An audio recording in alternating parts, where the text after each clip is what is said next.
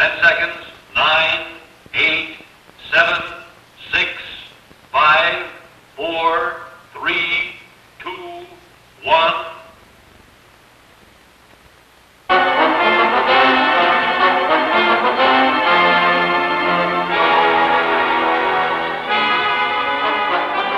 The Nevada test site of the United States Atomic Energy Commission is used for experiments in nuclear detonations of relatively low explosive energy. Each Nevada test has added to scientific knowledge about development and effects of atomic weapons to strengthen our defense against enemy attack. Most tests have also been used for related research, such as biological studies, which can be conducted only in the presence of a full-scale nuclear detonation. These tests of low-yield devices conducted in Nevada, instead of in the distant Pacific, have brought about saving in time, money, and manpower. The saving in time is particularly important because of its contribution to the nation's defense.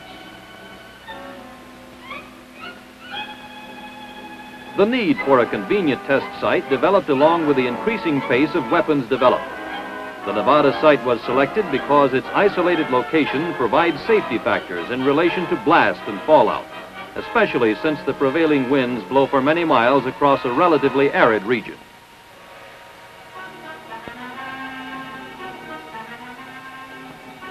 Notwithstanding the isolated locality of the actual test site, its comparative proximity to research centers enables scientists and technicians to participate in a test one day and return to their laboratories the next. It is possible, therefore, to evaluate the data from one explosion in time for its results to affect later tests in the same series, and so greatly increase the rate of progress. The Public Health Service is concerned with problems of nuclear radiation just as it is concerned with other factors in our society which may affect the health of the people. The Public Health Service officer in charge and his staff are stationed at the Nevada test site to conduct the off-site radiological program directly from the field. Radio net control is used to transmit information about test site operations from headquarters to off-site monitoring units in the field.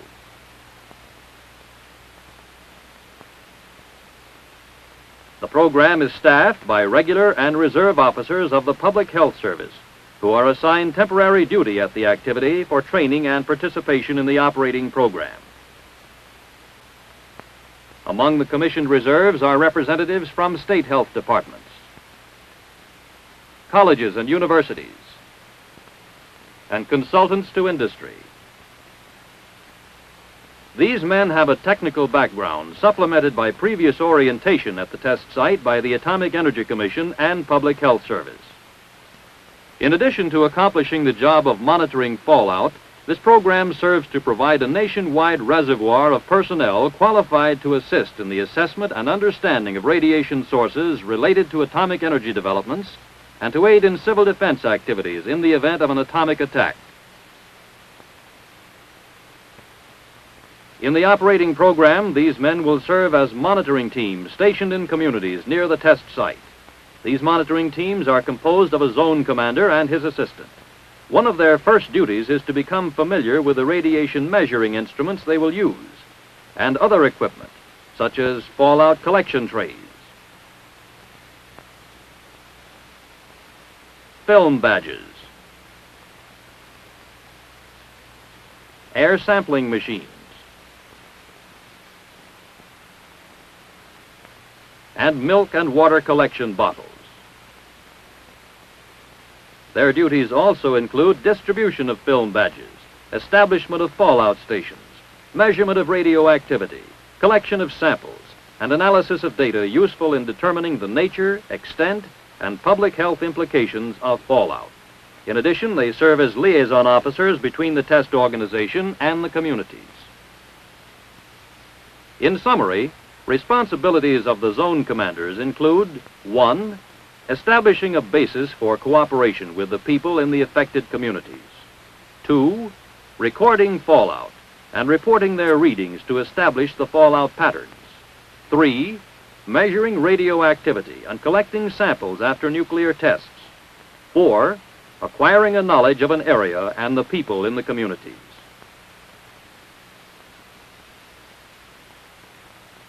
Another phase of the training program consists of field demonstration of equipment operation.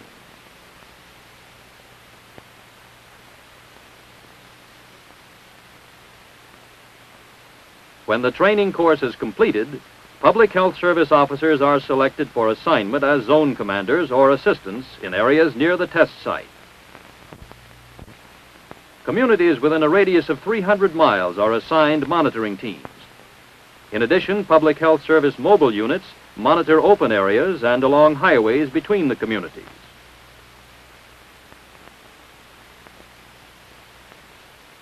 The cooperation of communities near the Nevada test site has helped the test organization achieve an unusual record of safety. Off-site activities begin about 2 weeks prior to the first detonation. Zone commanders immediately begin to acquire a knowledge of their zones. They meet town officials, survey community facilities, and establish personal relationships with the people in the area. Zone commanders meet with civic groups and explain why tests are held in Nevada, their value to the defense of the nation, and the past record of public safety. They tell the groups about the expanded film badge program for the communities to better determine individual exposure to radiation and other safeguards used to protect public health. Zone commanders provide newspapers with official press releases and pertinent information about pre-shot briefings, warnings, and precautionary measures.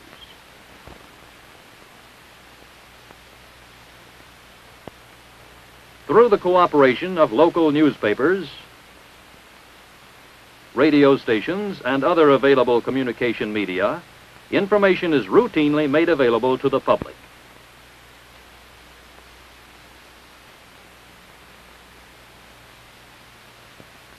They meet local people, miners, ranchers, old-timers, to whom they give factual answers to questions concerning possible radioactive fallout.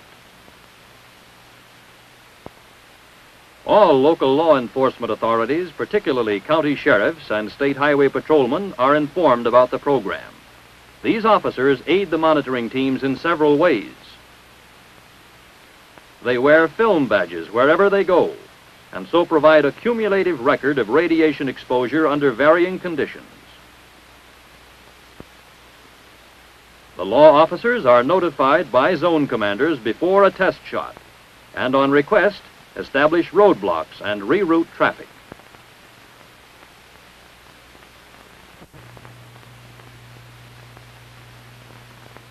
One of the pre-test monitoring activities of zone commanders is the establishment of film badge stations. Badges are placed on the outside and on the inside to compare the shielding effect of various structures.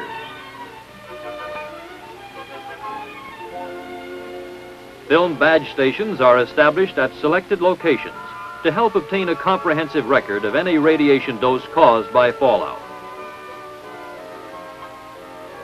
Zone commanders must also secure the cooperation of individuals in the film badge program. They also use this opportunity to tell people about controls used in the test operations to help minimize radioactive fallout and to protect public health.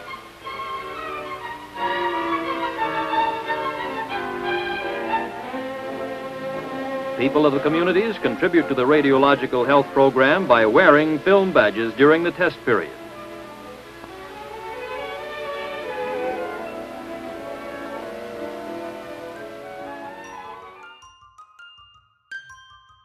Merchants cooperate with the film badge program.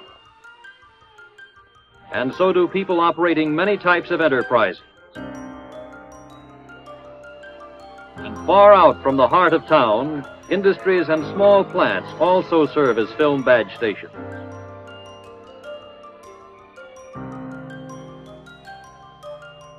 Activities to establish film badge stations are extensive and include locations which furnish a representative sampling of possible fallout in the entire area.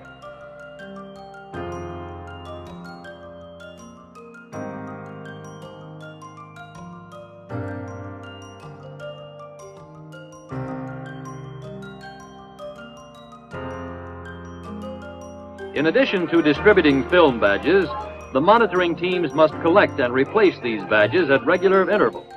Each film badge is numbered and a record made of the name of the individual or station, number and location, the date placed, and the date collected.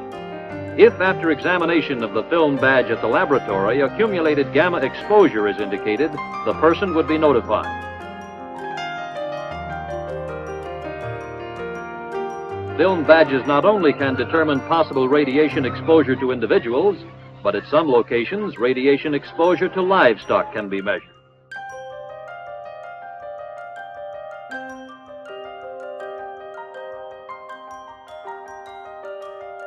Air sampling machines, like film badges, are placed in many locations in communities near the test site.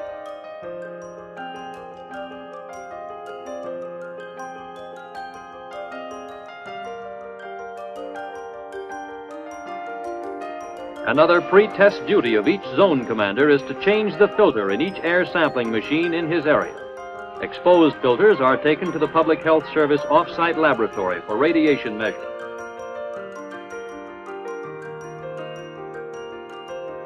Continuous radiation recorders have been placed in some communities to record automatically the time of arrival of any fallout, its intensity, and in some cases the effective shielding by structure.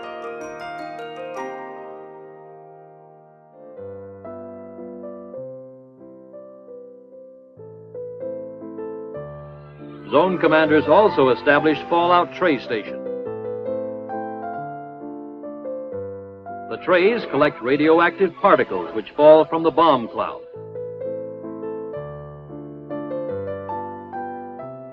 The fallout trays, set out in selected places in the communities, provide another method to measure radiation.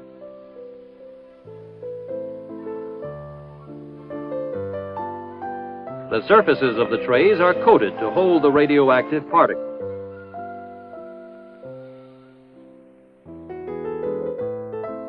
Atomic Energy Commission controls for reducing fallout at the test site include the use of techniques such as increasing the height of towers, the use of anchored balloons, deep tunnels, and stabilizing the soil immediately under the fireball. Even so, weather continues to be a major consideration in keeping exposure from fallout to a minimum. At the test site, pre-test weather briefings consider the possibility of downwind, rain or snow, the wind direction and speed at various altitudes, and high and low pressure areas. These factors in turn will indicate the points at which fallout is expected to occur from clouds at selected altitudes at 6 and 12 hours after detonation. Adverse weather developments can cause a postponement at any time up until the last minute before the scheduled detonation. The staff of the Public Health Service off-site operations study weather conditions predicted to follow the test. Health officers in Nevada and adjacent states are advised of the estimated path and rate of travel of the cloud, so they will be prepared to report fallout levels in their localities.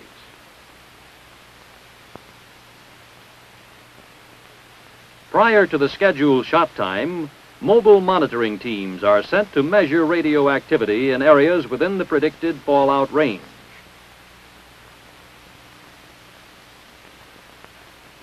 A message is to go off as scheduled.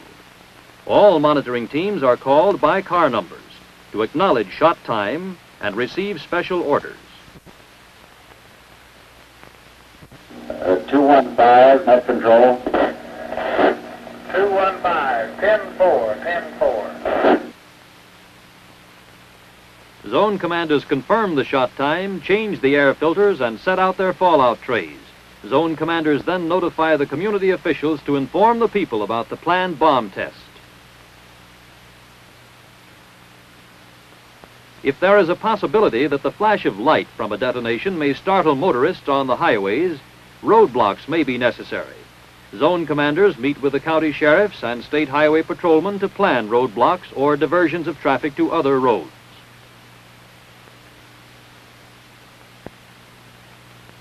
The Civil Aeronautics Administration warns planes away from the projected path of the radioactive cloud. All preparations have been carefully planned and executed. At shot time, all personnel at the test site wear extremely dark glasses or turn away before the flash of light.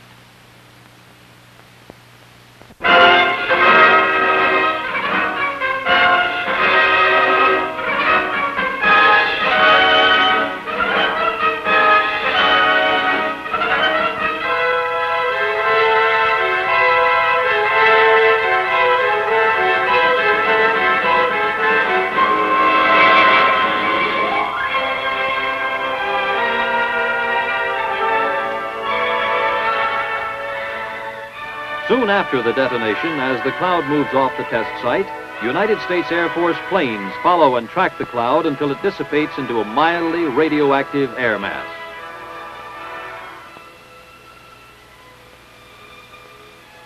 Data from the aircraft are reported to the test site plotting and charting room. This information is in turn relayed to the Public Health Service off-site headquarters. A mobile monitoring team moves out to measure the fallout from the atomic cloud at the ground level. Meanwhile, the monitoring teams are measuring fallout in various sections of their areas. Measurements, times, and locations are recorded.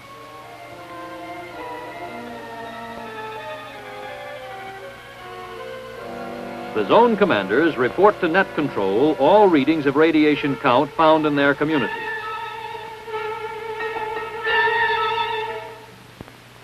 All sections of a community and outlying regions are checked for possible radioactivity.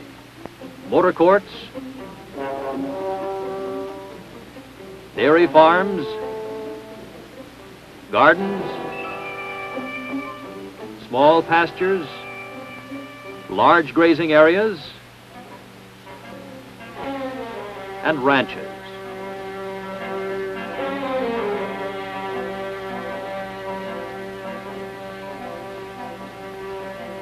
Monitoring teams collect exposed air filters after each bomb burst and send them to the off-site laboratory, where instruments will indicate the radiation concentration on the filters.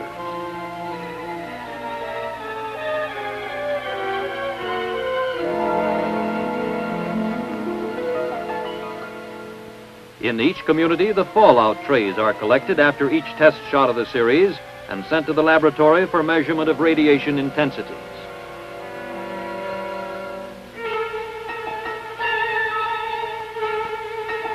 Exposed film badges are collected and replaced on a definite time schedule.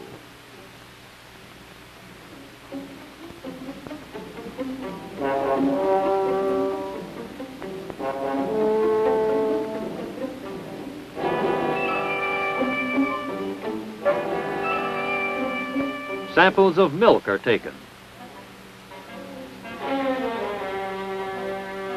Samples are collected from water supplies.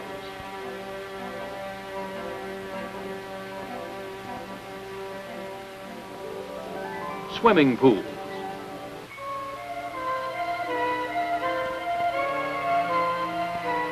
And streams used by livestock. All of the samples are taken to the laboratory for analysis.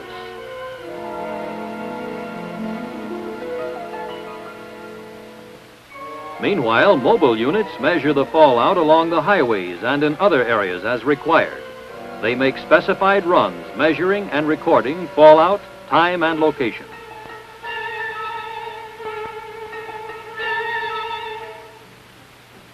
After each specified run is completed, a report is made by radio to off-site headquarters. Further instructions are issued, such as to make a rerun or to monitor another sector.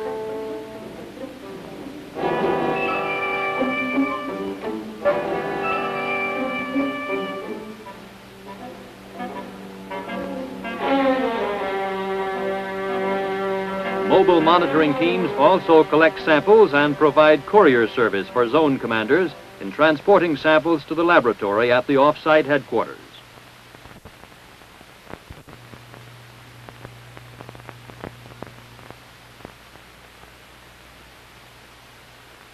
Laboratory work includes the preparation of milk, water, and other environmental samples for counting, radiochemical separations, and for other determinations as necessary.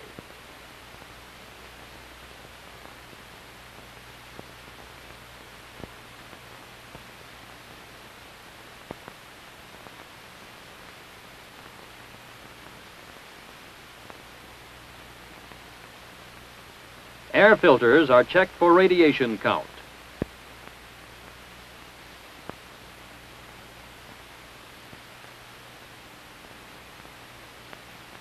Fallout trays are read for radioactivity.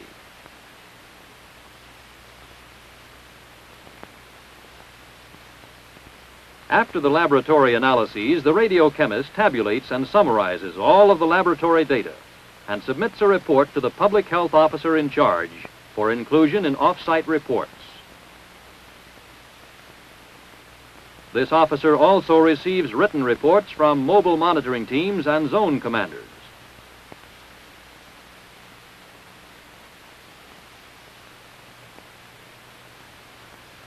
A summary of the tabulated data will be supplied to zone commanders to be released to the people in their zones.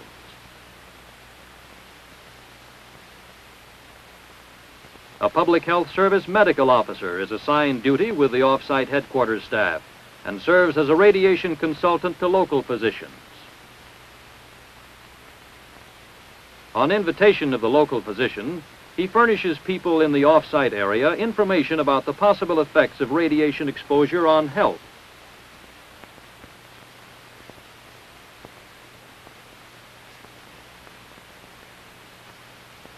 Veterinarians check with local livestock owners, examine their animals, and investigate any animal health problems that could relate to the test series. Beta burns have been observed on the skin of some cattle and horses grazing within 20 miles of the firing area.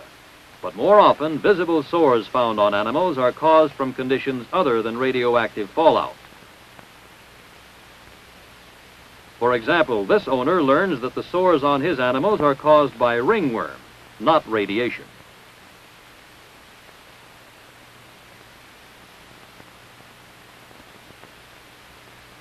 Zone commanders, having reported all relevant information about the completed test, resume their normal activities. By this time, they are established as members of the community and reliable sources of information relating to public health problems.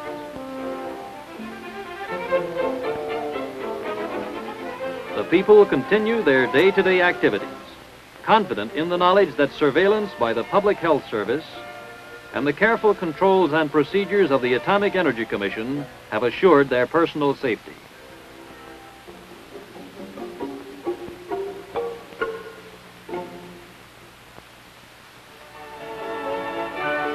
Public Health Service Commissioned Reservists who served as zone commanders return to their homes and resume their normal occupations, bringing with them their first-hand experience and know-how gained from the off-site monitoring activities.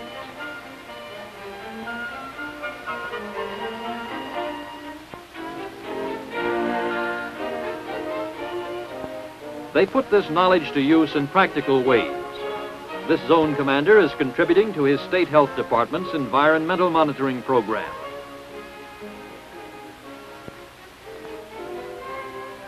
He trains others in the expanding radiological safety program of his state.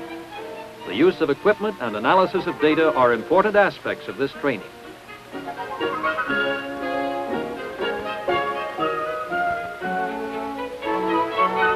Another zone commander, a physics professor, also serves as a radiological consultant to industry.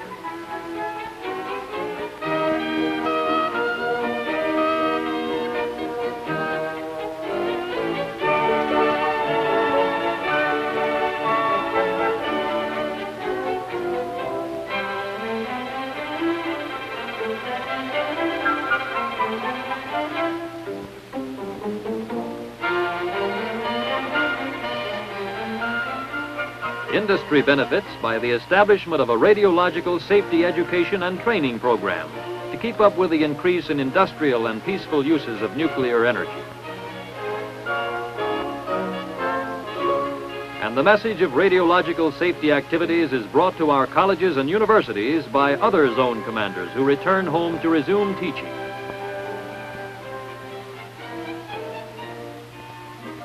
Here, this professor of engineering demonstrates some of the equipment he used in the recent off-site monitoring activities in Nevada to a group of his students.